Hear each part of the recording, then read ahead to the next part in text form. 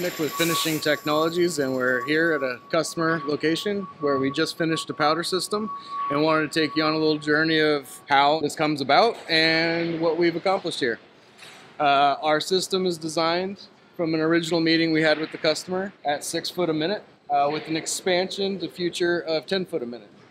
We're running a 3-stage wash system from GAT, General Automated Transfer. In the customer discussion during the opening meetings, we came up with some scenarios where their part mix would change a little bit.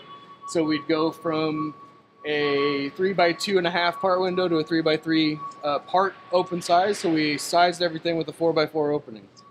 We're walking along the load section, heading to the washer. Running a web conveyor drive Unibuilt. Runs right off of a drive, cat drive, with a take-up, and it heads into the wash machine. So if you'll notice, this is a 3-stage washer.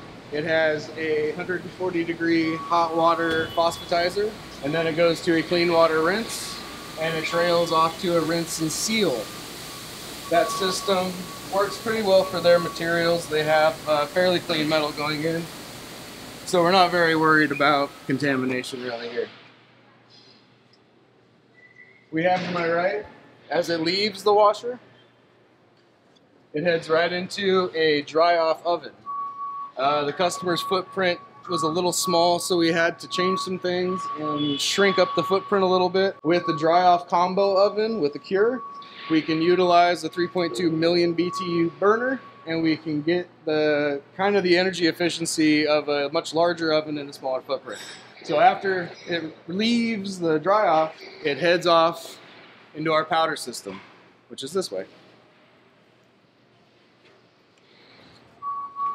And we're at the powder side.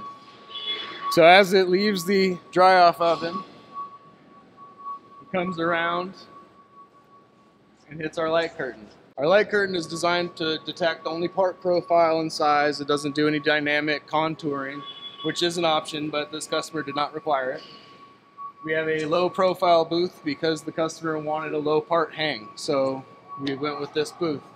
We landed on a 6-gun automatic package, 3 on each side with reciprocators. We have fire detection, collectors, and multicolor modules. We have a couple options to do more color change, better, more efficient automation, but in this case, the roll-on style collectors was fine for them. We have 2 manual guns.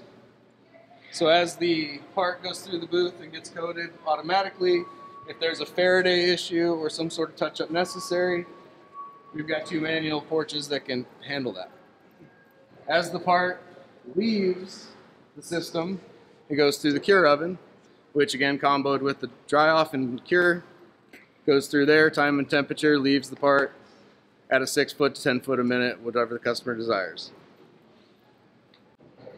So here we are at the exit of the oven where the part would leave and wrap around and hit the cool down line. The cool down line then leads to an offload where an operator pulls off the part and then stacks it. That's the complete cycle here. So the unload and load are effectively in the same spots. The load section's a little bit on the other side of the washer. And that's the whole thing for the powder system. Now I can take you over to the fun part where the color change happens.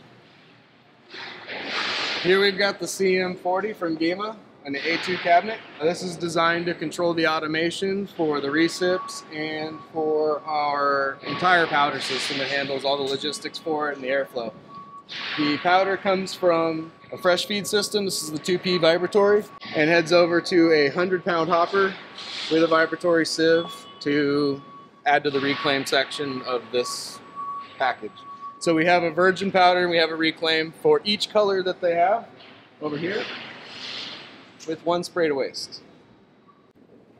Well, that's it. Thanks for taking the tour with us. I want to let you guys know that you have an opportunity for a retrofit or you see something like this in your future with a brand new system. Give us a call, number on your screen. We'd appreciate talking to you. Thanks guys. Have a good day.